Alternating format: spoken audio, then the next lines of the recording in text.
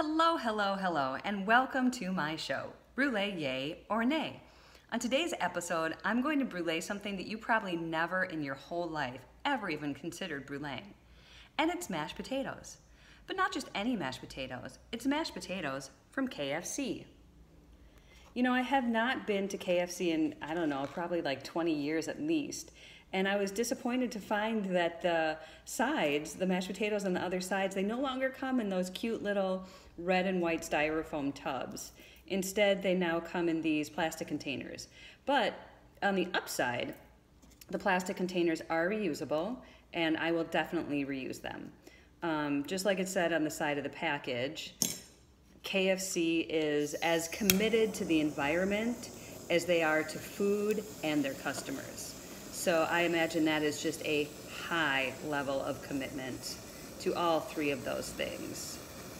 And this is really brûléing beautifully. I mean, a couple little flames, but not many. I think mashed potatoes is a good substrate. Uh-oh, but not the plastic.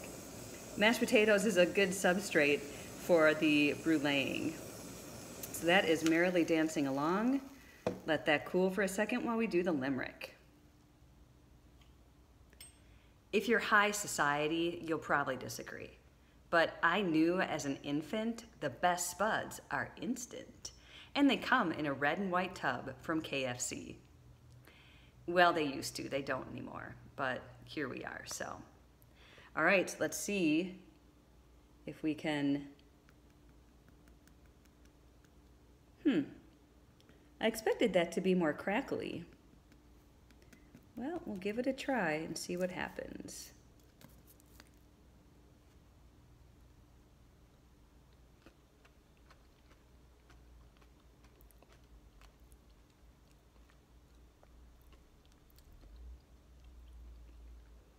You know, I don't normally do this, but I'm gonna have a second bite because, I don't know, I expected the sugar to be more of a crackly on top, and it was a little mushy, so maybe I didn't let it wait long enough. Let me just grab another bite here and we'll see what happens.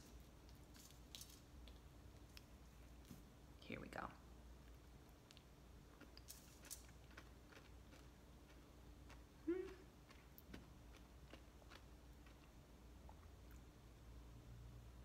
A little better, but here's what I'll say.